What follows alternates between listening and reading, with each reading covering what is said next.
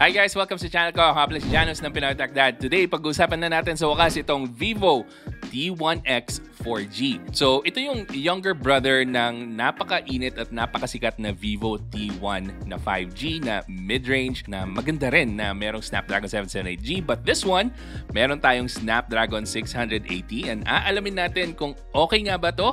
Sulit nga bang bilhin to para sa presyo niya? So tara, samahan niyo ako. Ibabahagi ko sa inyo lahat ng karanasan ko with the vivo T1X.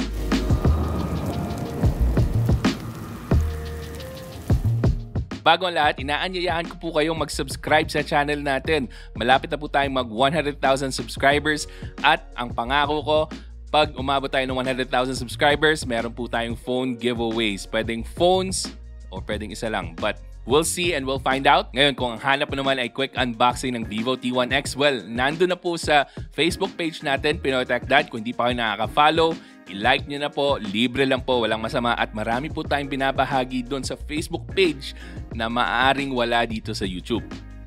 Okay, so diretso tayo sa hardware. Meron pa rin tong headphone jack. So kung meron kayong mga nakatambay dyan na wired headphones or earphones, pwede nyo ikabit dito sa vivo T1X. And also, syempre yung paborito nyong triple card slot, meron tayong dual nano SIM card slot plus an expandable memory card slot.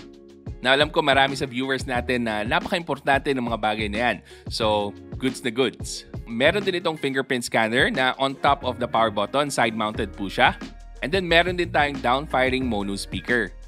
Sa likod naman, meron tayong triple camera module. So meron tayong 50 megapixel main sensor. And then yung dalawa dyan, meron tayong depth sensor as well as a macro lens. Yung kulay naman na nakuha ko is space blue. So kung gusto nyo yung kulay na to, ilalagay ko po yung link dyan sa description box. And that's it. Malinis na malinis tingnan yung phone na to. Although, pag nahawakan nyo na ng todo yung back panel niya without a case, hindi na siya magiging malinis kasi kapitin siya ng fingerprints. So kung gusto nyo manatiling malinis palagi yung T1X nyo, make sure na kapitan nyo ng case. Next naman, pag-usapan na natin yung performance. So binibida ni Vivo yung Snapdragon 680 nito and nakita naman natin na sa maraming phones before yung Snapdragon 680.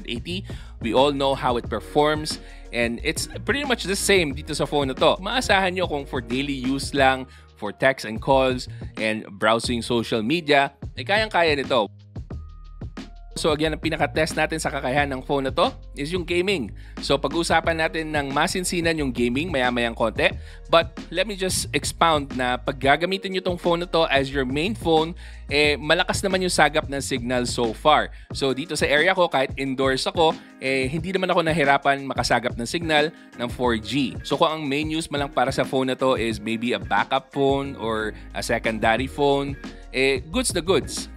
Next naman yung display nitong vivo T1X is Full HD na. So wala na tayo dun sa 720p na resolution ng entry-level phones. Finally, Full HD. And meron ditong Widevine Level 1 just in case na gusto nyong manood ng Netflix dito para kung nagpapahinga kayo from your gaming, okay na okay manood ng HD resolution na Netflix.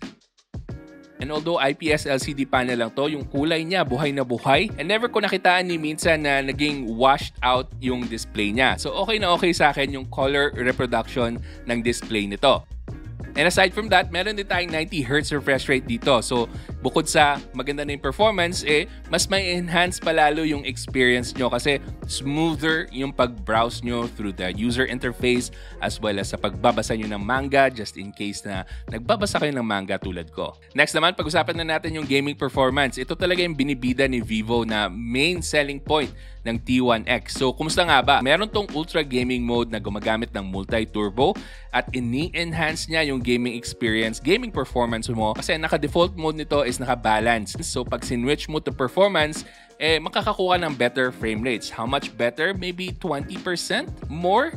That's enough guys kung sakaling nakukulangan pa kayo sa balance mode. But so far, for the most part ng mga nilaro kong games, naka-balance mode lang ako and happy naman ako sa performance niya. Mapa Mobile Legends, Call of Duty, Genshin Impact, as well as yung Ni no Kuni. And while medyo limited naman yung graphics capability nitong Snapdragon 680, very smooth naman yung makukuha mong experience. So, kung baga kahit naka-low settings ka lang sa Genshin Impact, kayang-kaya mo pa rin siyang malaro, very playable. Kasi ang pinaka-importante dito guys, pag naglalaro ka ng games, is hindi naglalag. And so far, hindi ko napansin na naglag itong T1X. Again, guys, take note, naka-low settings lang po ako sa most of the games na tinry ko. And that's what I would suggest din sa inyo guys, para hindi na uminit gano'n yung phone nyo pag naglalaro kayo. And speaking of init, hindi ko nga rin masyado napansin na uminit yung thermals ito. Sa Genshin Impact, naka-low graphical settings lang siya. Maybe nasa 40 degrees Celsius na yung pinakamainit. Now sa Ni no Kuni naman, medyo naka-low din yung graphical settings natin.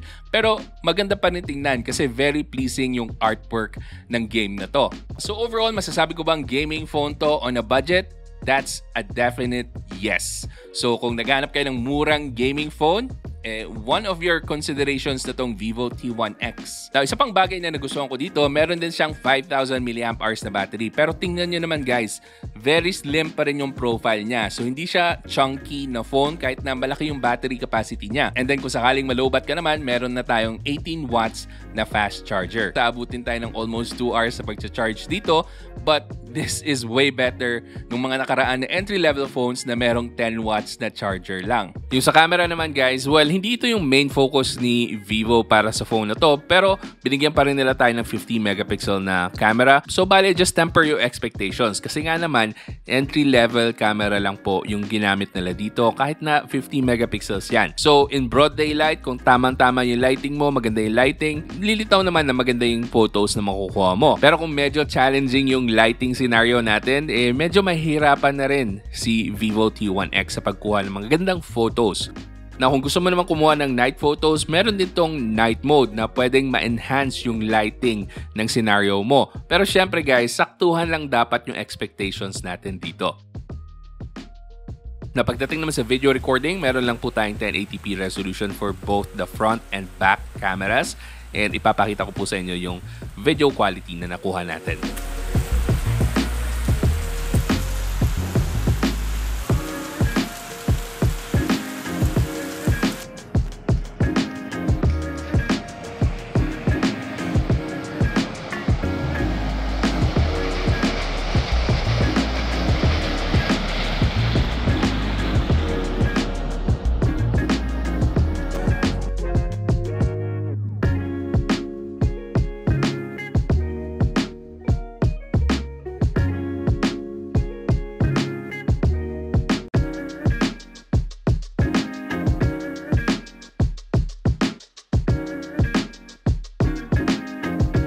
Na kung meron lang ko isang bagay na pupunahin dito sa vivo T1X, siguro yung water drop notch niya.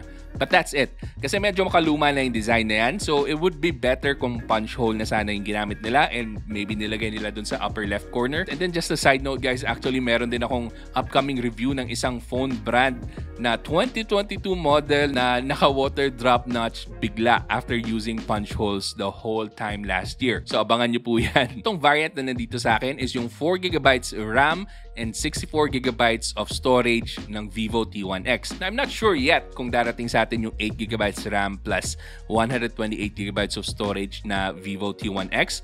But hopefully, dumating nga para sa nangangailangan ng higher RAM as well as higher storage. Pero overall, I'm satisfied naman dahil nga meron na tayong expandable memory card slot. So just in case napakarami mo ng files, pwede mong ilipat sa micro SD card mo. And to be honest guys, ito yung Vivo entry-level phone na first time na nagpasaya sa akin dahil sa presyo niya. So ito po yung presyo niya.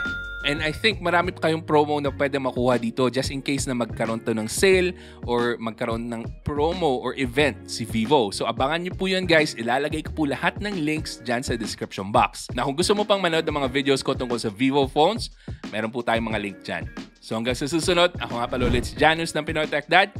Kita-kita ulit tayo.